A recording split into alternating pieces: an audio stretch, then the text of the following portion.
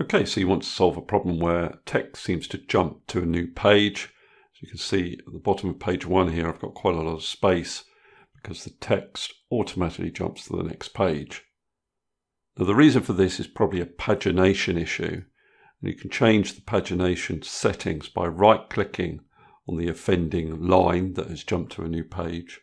So if I right-click and go to paragraph, you need to land on the line and page breaks tab. So if you're not seeing that, just switch to it.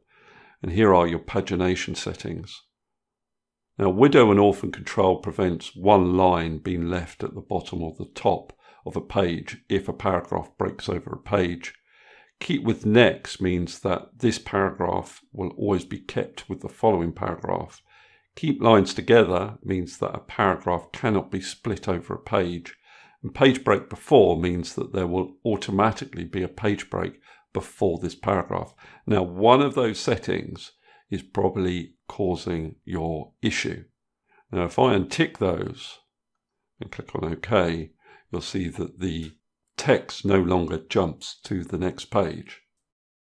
Now, if you have styles applied to your document, and what I mean by styles is just a collection of formatting attributes that can be applied via this styles gallery, and that's on the home tab of your ribbon.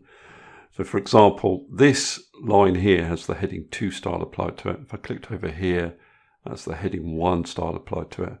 And this text here has the normal style applied to it. So if I go back to heading 2, I can change the pagination settings within the style itself. If I right click on that style and go to modify, and then go to format down here, and then paragraph, I can change the pagination settings here. So I'm just going to untick page break before, click on OK, and you can see that the text jumps back to the previous page. Now sometimes the problem may not be with the first line of text that jumps to a new page. For example, if I click into this heading and look at the pagination settings, there's nothing here that would indicate that it would start on a new page. For example, page break before is unticked.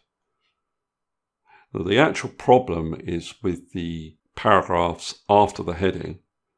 If I select those paragraphs and right-click paragraph, can you see that there is the option there, keep with next and keep lines together. So if I untick those two options there, and click on OK, you can see the text jumps back to the previous page. So if modifying the first line that jumps to the new page isn't working, just look at the pagination settings for the following paragraphs.